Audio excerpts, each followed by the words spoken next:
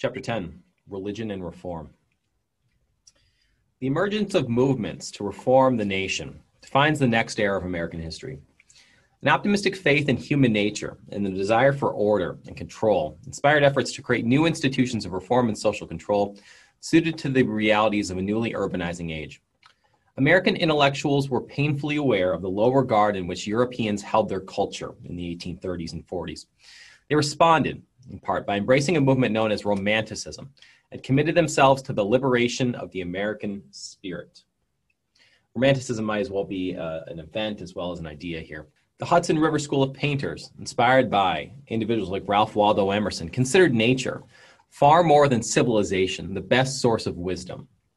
Emerson rejected the staid cultural traditions of Europe and embraced new visions of existence and truth for a new group of people, these Americans. Ralph Waldo Emerson.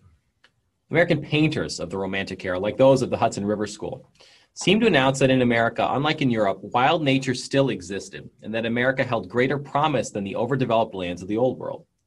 In American literature, James Fenimore Cooper distinguished his work with the evocation of the American West.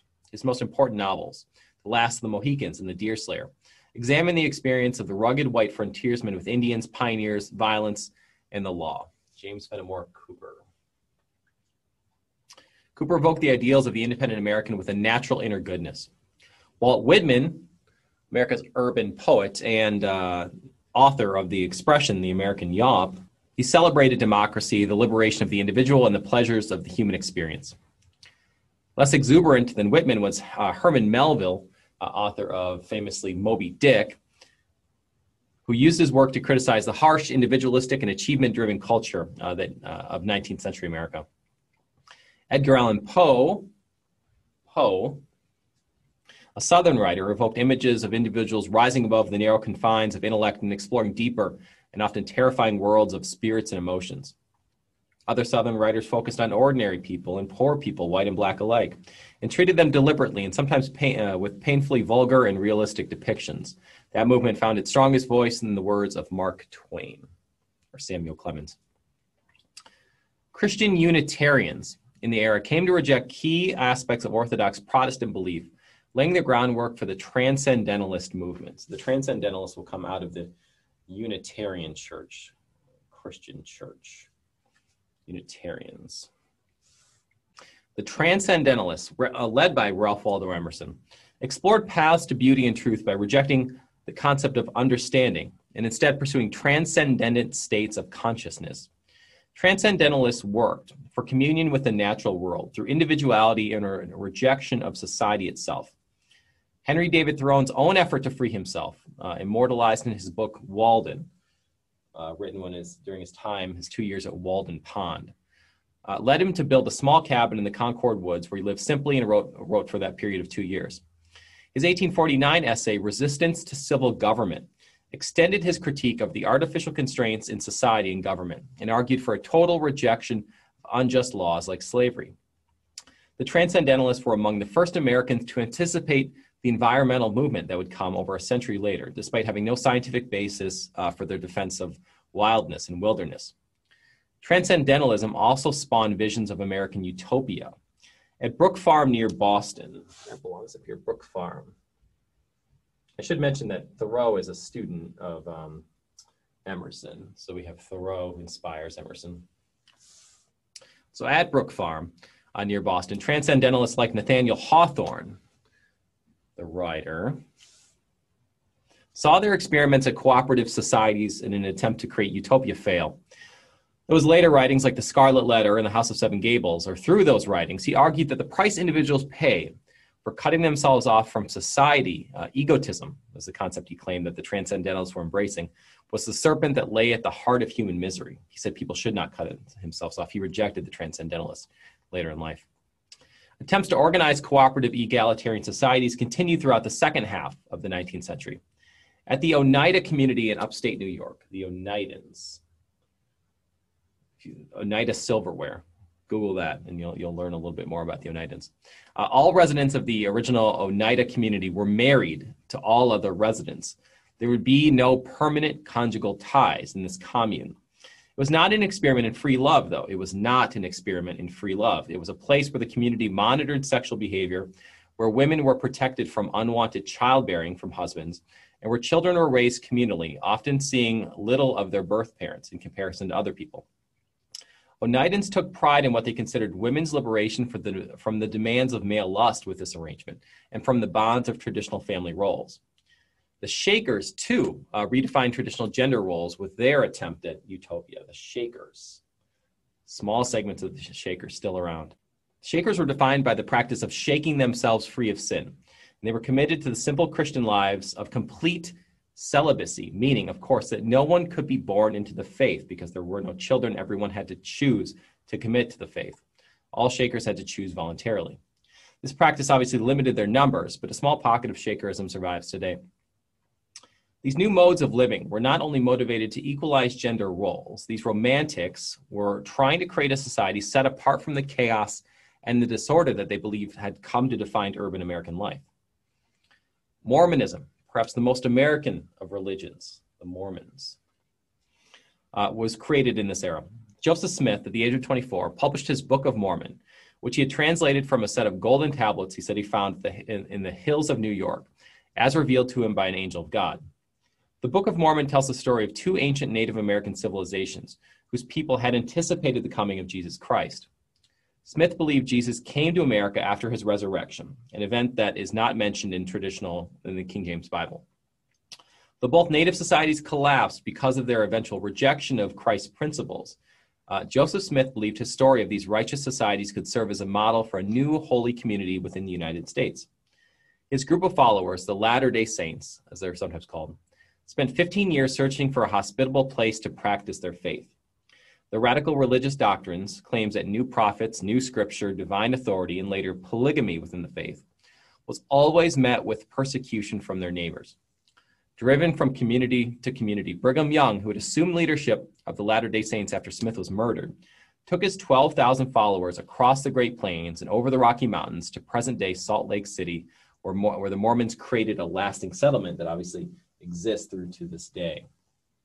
Like other experiments in social organization of the era, Mormonism reflected a belief in human perfectibility.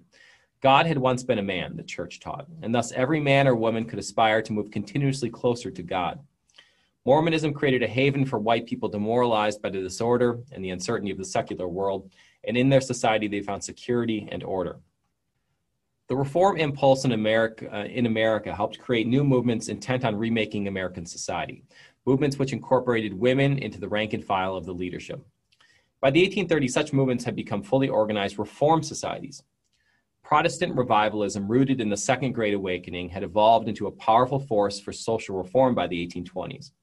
So-called New Light evangelicals embraced the optimistic belief that every individual was capable of individual salvation, and they focused their early efforts against drunkenness. No social vice, temperance advocates argued, was more responsible for crime, disorder, and poverty in America than the excessive use of alcohol. Temperance. Women were attracted to the cause of temperance because they knew that men abused their wives and neglected their families under the influence of alcohol. Nativists, on the other hand, joined the temperance movement, which will become the prohibition movement against alcohol. They did this as a way to bring order to the unruly immigrant populations of America's cities who very much consumed alcohol. By 1840, temperance had become a major national political movement, boasting more than 1 million followers who had taken a formal pledge to abstain from hard liquor. For some Americans, the search for individual and social perfection promoted new theories in human health and science. Threats to public health were sources of insecurity that spawned many reform movements, especially after the terrible cholera epidemics of the 19th century.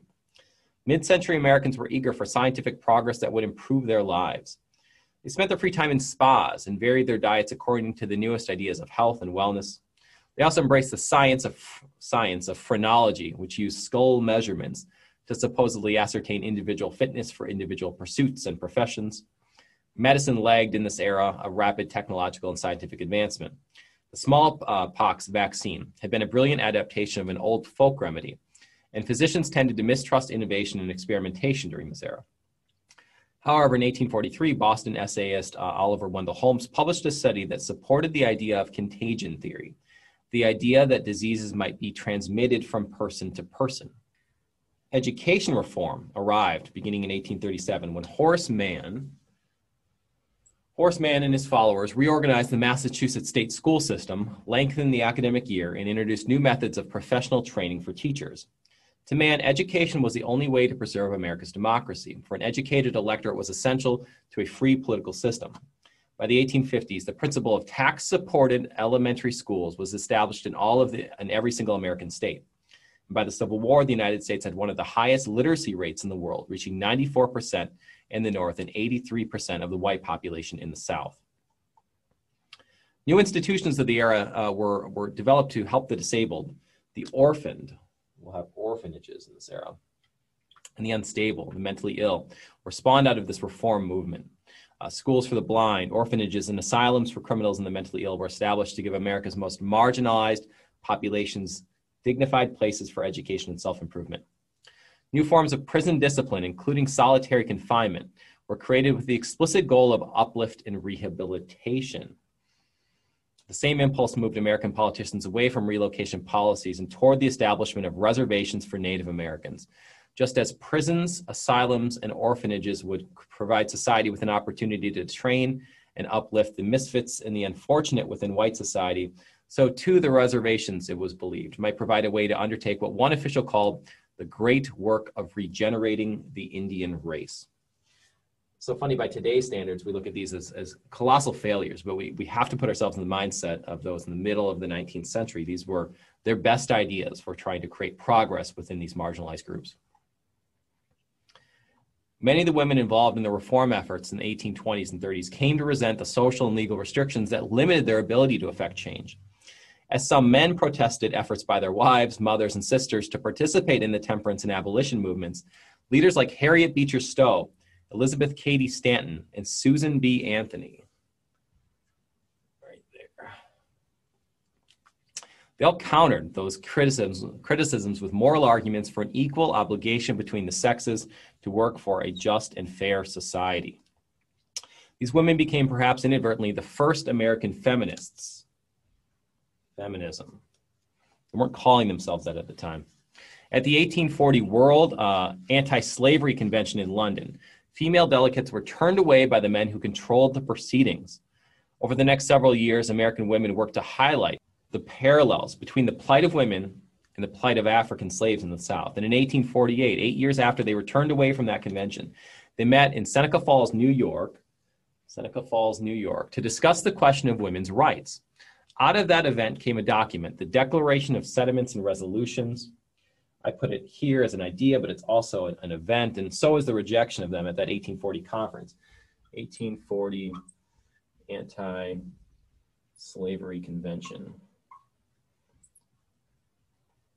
This will inspire women to think of themselves as a distinct group in need of additional rights. That Declaration of Sentiments and Resolutions, written almost entirely by Quaker women, argued that all men and women are created equal. Think back to the Declaration of Independence, and that the right to vote belonged to both sexes. In demanding that right, these American feminists launched a movement for women's suffrage that would last until the Constitution was amended in 1920. Though the anti-slavery movement had existed in America for some time, to learn more about that, see the creation of the nation of Liberia, an attempt to get return blacks back to the African continent and give them self-determination. Only by 1830 did this movement begin to gather force that would make it the most urgent reform that Americans had ever seen. With slavery spreading rapidly, with the explosion of cotton across the South on the back of the cotton gin, William Lloyd Garrison emerged as an articulate leader of what would become known as the abolitionist movement. William Lloyd Garrison. Garrison's philosophy was so simple that it was genuinely revolutionary. Opponents of slavery, he said, should not talk about the evil influence of slavery upon white society, but rather the damage it did to blacks directly. And that's counterintuitive, because when we think of slavery, we think of it in Garrison's mindset, and we think of the negative impacts.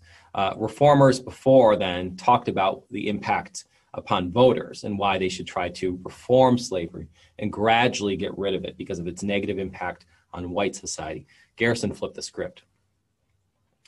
They should, therefore, abolitionists should reject that gradualism and demand immediatism, the abolition of slavery today, and the extension to all blacks, all rights of American citizenship. Immediatism.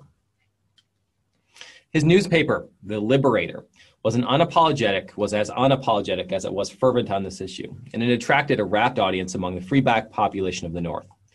Black leaders, including David Walker, Sojourner Truth, and Frederick Douglass, also emerged as powerful and eloquent spokespeople for the cause of abolition. Douglass, a former slave, had escaped to Massachusetts in 1838 and emerged as an electrifying orator when he lectured on the subject in England.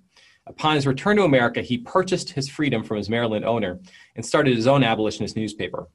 And he wrote an autobiography that painted a damning portrait of the effects of slavery. In response to this growing abolitionist movement, anti-abolitionists rose up across the South and in small pockets of the North. Southerners understood the implications that abolition would have on their way of life. Anti-abolitionists, there will be a response to this. While Northerners feared an influx of Southern blacks and worried a civil war could erupt over the issue of this immediatism. In Philadelphia in 1834, anti-abolitionists burned an abolitionist headquarters to the ground and started a race riot. Another mob seized William Lloyd Garrison on the streets of Boston a year later and threatened to hang him. In Illinois, Elijah Lovejoy, the editor of another abolitionist newspaper, was killed when he tried to defend his printing press from attack. That so many men and women continue to embrace absolutism or immediatism in the face of such vicious opposition by anti-abolitionists suggests that abolitionists were not people who made their political commitments lightly. They were a minority of moral crusaders whose fervency, not unlike America's earlier revolutionaries, threatened to upset the social and political order of the entire nation for its own good. The abolitionist movement splintered in 1840 as an increasingly radical element, led by Garrison, embraced a host of related issues, the full incorporation of women into the cause, extreme pacifism that rejected even defensive wars, opposition to all forms of coercion, including prisons and asylums, the outright condemnation of the United States Constitution, and finally, the call for Northern disunion from the American South. After 1840, the cause of abolition moved in many channels and spoke in many different voices. More moderate voices than Garrison's called for the appeal to the conscience of slaveholders directly. When that produced no results, and that was the gradualism that Garrison had rejected, they turned to political action, seeking to induce northern states and the federal government to aid their cause. The Amistad case, in particular, signifies the slow but steady progress of that cause. Another voice, the Liberty Party in American politics, never campaigned for outright abolition. They stood instead for free soil. This is what Lincoln will embrace. Or for keeping slavery, and in essence blacks, out of new American territories. This ideology did what abolition and the radical abolition of Garrison never could do. It attracted the support of large numbers of the white population of the North. Those frustrated with the slow pace of political progress sometimes resorted to dramatic action, including violence, to emancipate slaves. It was a group of prominent abolitionists in New England who funneled money and weapons to John Brown for his bloody uprisings in Kansas and Virginia. Others attempted to arouse public anger through propaganda. The most powerful of all abolition propaganda was Harriet Beecher Stowe's novel, Uncle Tom's Cabin. Obviously, it contains ideas, but I think it's a piece of technology for our purposes. It flew off store shelves and had to be reprinted previously. People could not stop buying this book. It succeeded in bringing the message of abolition to an enormous new audience, both in book form and on stage across the country. It was made into a play. Reviled throughout the South, Harriet Beecher Stowe became a hero in the movement, and her novel ignited sectional tensions in both the North and the South. Though the abolition movement failed to achieve significant progress before the Civil War, the men and women of the cause kept the flame lit for nearly 3 decades, gradually revealing to American people the hypocrisy of slavery existing in a nation dedicated to the proposition that all men are created equal. By the time the United States Civil War erupted in 1861, the religious and reform movements of the antebellum period had made and left an indelible mark in the American landscape. Narratives of moral and social decline, known as jeremiads, had added urgency to reform movements in this period. The Second Great Awakening had ignited Protestant spirits by connecting evangelical Christians in national networks of faith, and it reinvigorated in the camp meeting movement that I've mentioned in previous chapters. Social reform spurred members of the middle class to promote national morality and the public good for the first time. Not all reform movements were equally successful. With the temperance movement making substantial inroads against the excesses of alcohol consumption, the abolitionist movement had proved so divisive that it had paved the way for this sectional crisis. Yet participation in reform movements, regardless of their success, encouraged many Americans to see themselves in new ways.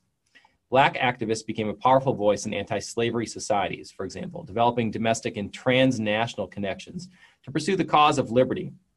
Middle-class women's dominant presence in the benevolent empire encouraged them to pursue a full-fledged women's rights movement that lasted in various forms up through the present day. In their efforts to make the United States a more virtuous and moral nation, 19th century reform activists developed cultural and institutional foundations for social change that have continued to reverberate throughout the 20th and the 21st centuries.